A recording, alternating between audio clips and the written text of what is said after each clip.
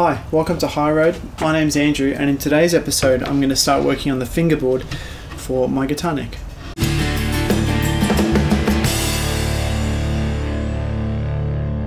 Well, this is the neck so far.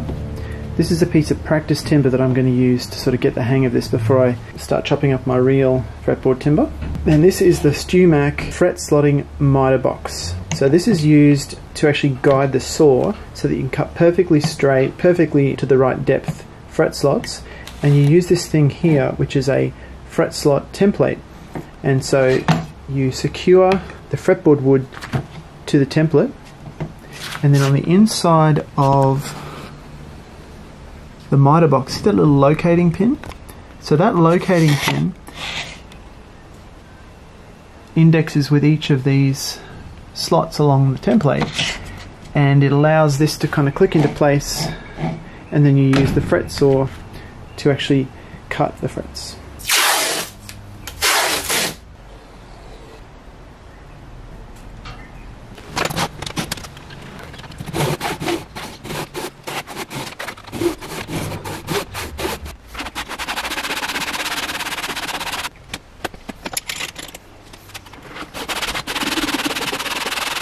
Okay, there we go. I'm pretty pleased with that.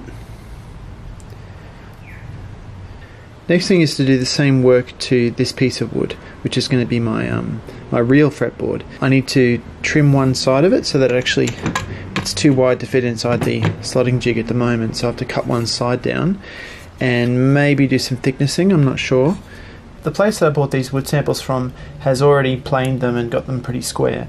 So one side there is properly square and the other side is quite jagged, so I'm just going to trim the jagged side.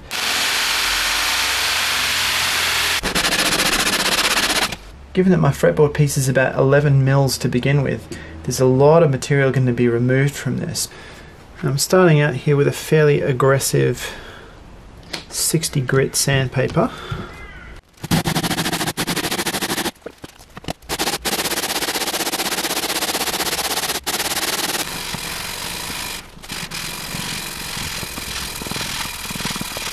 I've been at this for about an hour now.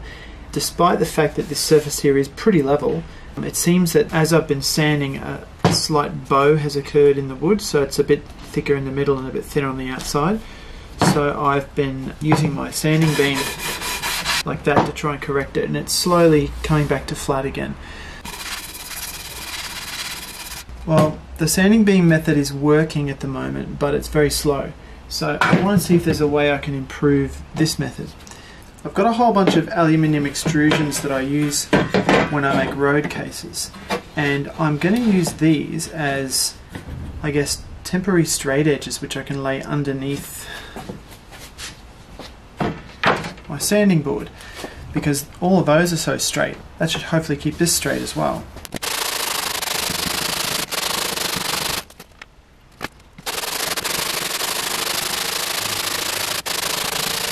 Okay, I'm getting pretty tired of sanding at this point, and I'm considering another option. So I'm thinking about using my bobbin sander as a way to hog off more material from this fretboard. This is not precise work, this is just hogging off 2 to 3 millimeters of the surface, which could take me half a day with hand sanding. So if I use my radius sanding beam as a bit of a backing board, I can if I draw a line down the side, of like a guideline, this is a perfectly flat machined surface, so I can actually use this as a way to guide my fretboard and hog off some material. Set my calipers to about 7.5 mil, and I'm just going to use the pointy end of the caliper here to scribe a little line to the edge of the wood.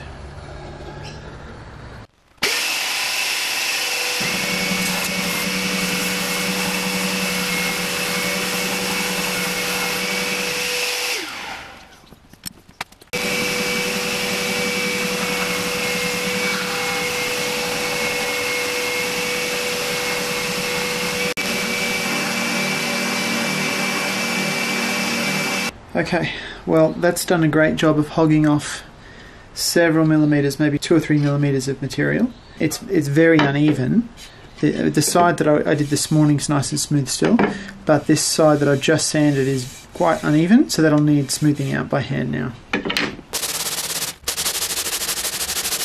So what you see here, these are high spots, these shiny ones are low spots that was created with the spindle sander.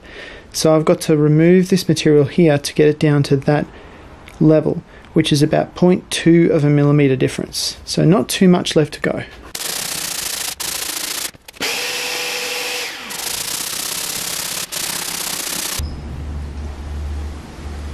Here's something else I'm finding surprisingly effective. The spindle sander that I've got, the top surface of this is machined completely flat. So by putting a piece of sandpaper on here, you can be assured that you're going to get an absolutely flat sanding surface. And I'm using this just to massage the last sort of bits of the wood, just to get it absolutely precise.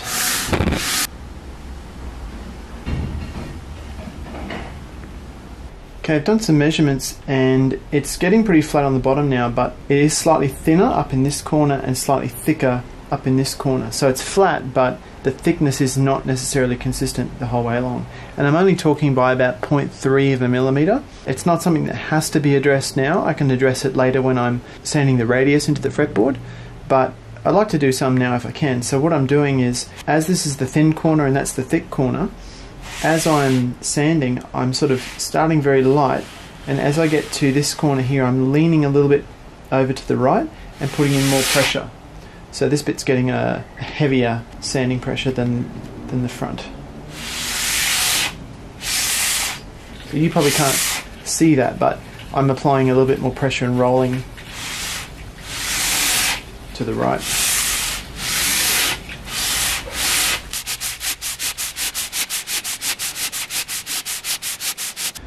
Okay, this is basically flat now, apart from this little low spot there. All the spindle sander marks are gone from this now. It's reasonably flat, but it seems that when I use this sanding surface I get a bulge in the middle, and it seems that when I use that other method I showed you with the spindle sander I get a bit of a dip in the middle. So at the moment there's a very slight dip in the middle, so I'm going to switch back to this one and try and correct it. So at some point sanding on this it'll just go back to flat, and that's when I need to stop.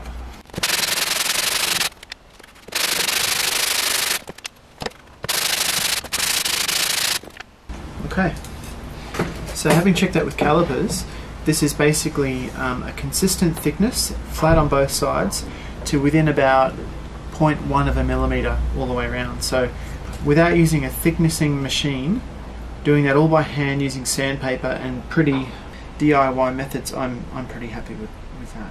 So that's probably ready to be slotted and then glued to the fingerboard now, and then there'll be further sanding with the radius beam.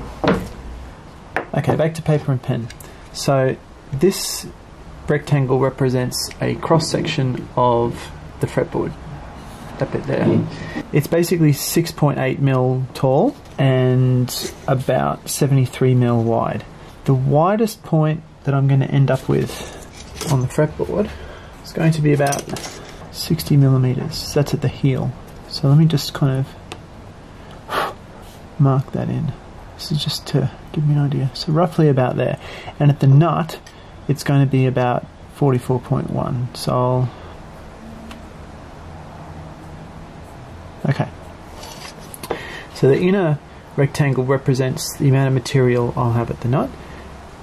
This represents what it'll be at the heel, and this will be material that's just going to end up being removed. Now, in order to match my acoustic guitar, I want to have about 5 millimeters of the edge of the fretboard showing on the side, so that when I look down I see basically it looks almost the same as my acoustic guitar. So that's at the nut. I want to have about 5 millimeters at the nut. So then if I bring my radius block down,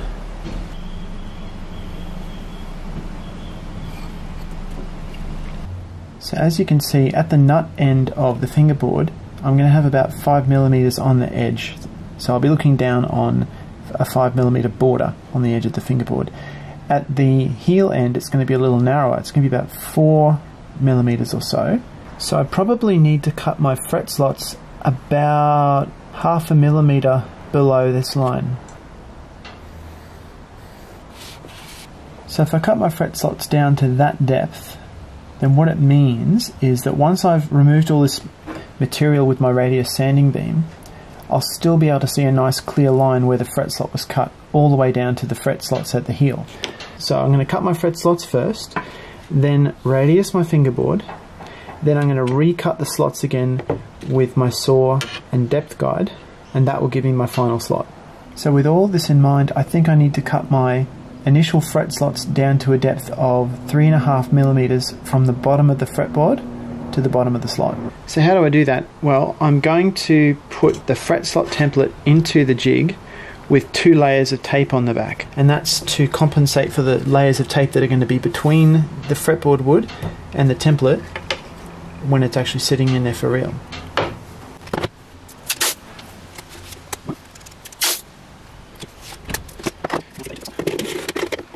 So that gives me an accurate surface to measure from.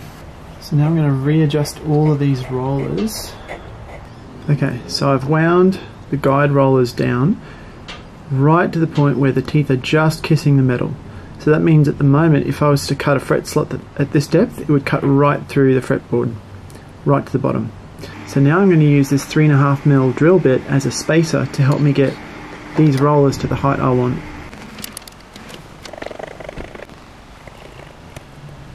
Okay, looking straight down into the Mitre Box here.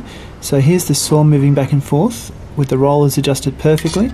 Here is my 3.5 mm drill bit, and as you can see, it's adjusted so that it just scoots in underneath the blade without touching it. So this should give me a perfect cut. Along the side here I've got index markers which show where the nut, first fret, second fret, third fret would be, but you can't just lay the piece of wood down and expect that's where the cut's going to happen, because the indexing pin point is not the place where the cut happens. So if you look inside here, you can see that's the indexing pin, but that's where the cut actually happens, in the middle of that gap. So if I want the nut cut in a certain spot, I have to allow an offset for where that pin's going to be. So what this means is that when the locating pin is located in this slot, the saw is going to cut there.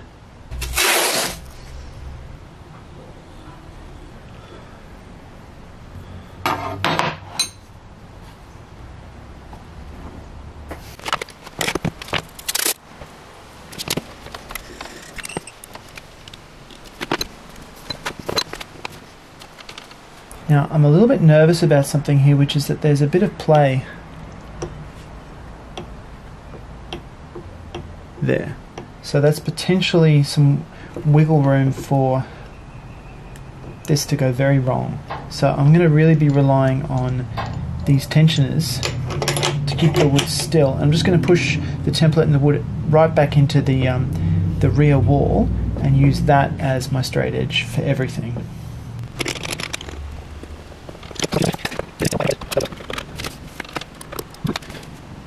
I almost can't bring myself to do it. No, come on. Let's get it over with.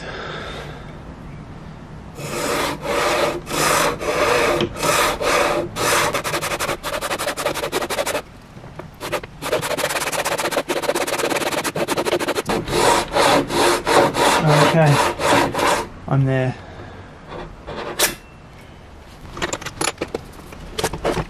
There it is, the first slot. It's quite deep, but that's okay, that's what I wanted, and I'll just measure it and make sure that it is the right depth. Yeah, it's about 3.6 mil. Pretty close. I'm just taking a closer look at this first slot that I've cut, and I have a sneaking suspicion it's not totally square. I don't know how this could happen because the Mitre Box is supposed to take care of that stuff, but it's cut now and I can't do anything about it. So all I can really do now is continue to cut the rest of the slots, and I've used every different kind of angling device I can. I've got an analog one, a digital one, and I've got a set square, and all of them are sort of telling me that this might be a little bit off, but it's really hard to know because I'm doing it purely visually. If it turns out that these slots are not cut perfectly square, then instead of putting my template on here square, I can simply twist it to the angle that the frets are lined up to. As long as they should all be parallel. But I'm going to cross that bridge when I come to it. For now, I'm kind of stuck with the angle that I've started with.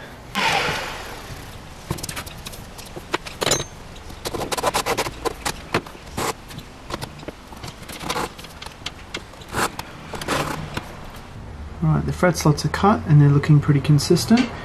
Up here though, I need to cut the nut slots, so I'm going to have to take this piece of wood off, reposition it and cut those using those two pin markers there.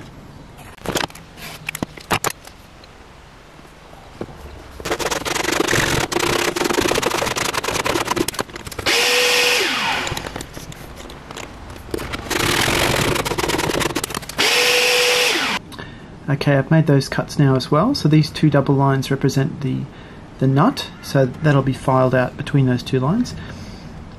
This line is the end of the fingerboard, so this section on the end will just simply be removed. But I need to determine, are these frets square? I really don't think they are. Something about just looking at them, they seem like half a degree off or something. They all seem like they're leaning this way. So I'm gonna use the markings that I made on my template and line them up and see what I get. Yeah, something's definitely off. So when I line up my nut and 14th fret lines with the fretboard I've cut, it lines up the way I've shown you here. So it's definitely askew, but that's okay. It just means I need to make sure I glue the fretboard on askew, just like this. I will double check this a few other ways though.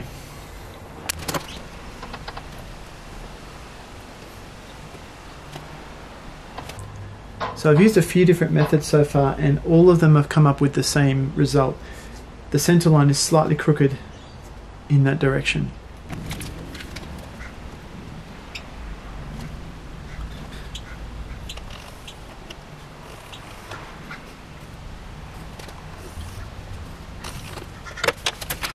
There it is.